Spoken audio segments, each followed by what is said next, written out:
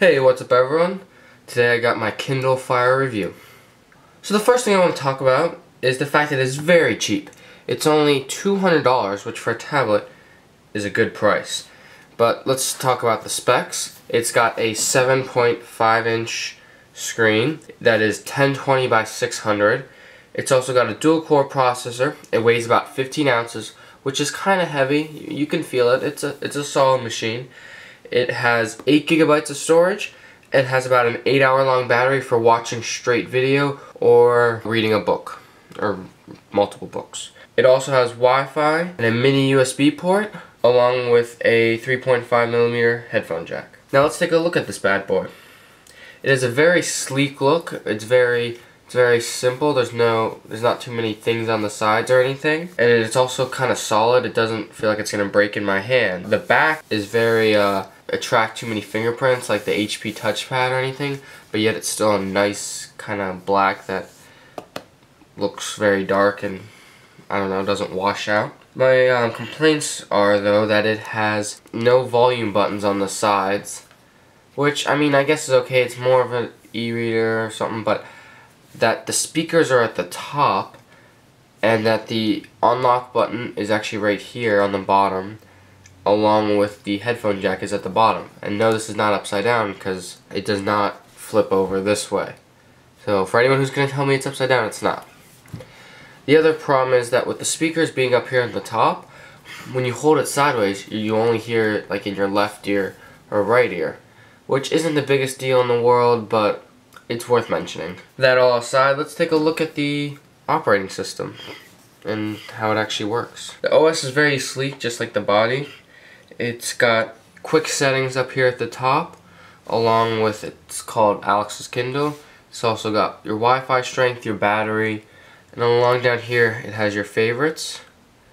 In the middle it's got your recently opened apps. The quick settings is nice. It's got volume right here, brightness, Wi-Fi, a few other things, sync, you know, to sync up with anything you need. But what I've noticed is that the lock, you know, that's supposed to keep it from rotating, doesn't actually always work when you're inside of an app like Netflix or Angry Birds, or it just doesn't always work, which is kind of the whole purpose of it. But that'll just be a software fix that they'll fix soon, and I wouldn't be too concerned about that. There hasn't been too many glitches with this, but I do have sometimes a hard time navigating this menu, even though right now I'm doing fine. I don't know why. I just find it difficult sometimes, but I'm sure that's just something weird I'm doing, so I wouldn't worry about that. Now let's take a look at these categories up here at the top, kind of. So we got newsstand, books, music, video, docs, apps, and web. So that's kind of like all your stuff. Let's take a look at books. And so you can see right here, it's got, you can sort them by author, by recent, by title. So you can see how you switch from cloud to device. This basically means that everything you buy on your Amazon account is saved into your Amazon cloud, which is very handy. You know, you can access it then anytime you're logged into something that has Amazon, like your computer or another app like on an iPhone or something. And the device means that you've actually downloaded it to this device. So if I've already downloaded these, but you could actually, you know, not have all your books on here if they don't all fit. If you have 1,000 books or something crazy, you could just choose which ones you want to download. That way, if you're on a plane, you can pick out which ones you want to download, watch on the plane, or anywhere that doesn't have Wi-Fi. And then if you're back in a Wi-Fi spot, you can switch them, or you can read all the other ones. Now, of course, this is the exact same setup for the music, the apps. They're all the same, but let's go on to the store now.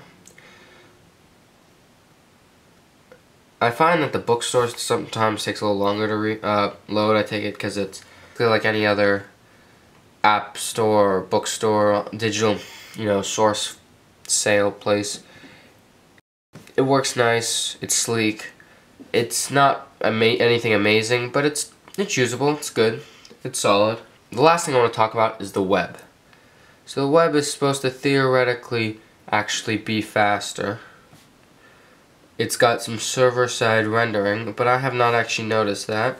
That could just be me, but I just feel like it's worth mentioning because it is supposed to be faster with its server-side running. And as you can see, it loaded Google fast, but I'm on this is a very fast Wi-Fi, so I would expect it to work fine. The browser is nice. It's got tabs up here at the top. It's got all this going on. It's a very good browser. I don't have any complaints about the browser. Now, a few things I do have to complain about is, even though it's a very solid machine, one time when I was playing Angry Birds, it did just kind of freak out on me and I had to like restart the app. But that wasn't the biggest deal in the world. My probably biggest complaint is with the earphones. So I've tried multiple different earphones and I have the same problem with all of them. So whenever it's actually plugged in, no matter what kind of earphones I use, I get this static white noise background. I get that whether I'm just sitting here at their, I don't know what to call this, your home screen, or I'm watching a Netflix or Hulu video, you get this slight bit of static white noise. Now if you have your, music or videos up halfway or more, you're not going to hear it. But if you're in a quiet place and you have your volume down, you're definitely going to hear it. Or if you have your earphones in and you're just reading a book and you just happen to have your earphones in, you will hear it. And that is unusual. I'm not sure what causes that. But that is a little frustrating. Overall, I think it's the best tablet out there for $200. $200 is very cheap for a tablet. Money aside, I would still recommend like a more expensive iPad or Galaxy Tab, but for $200 it's very nice.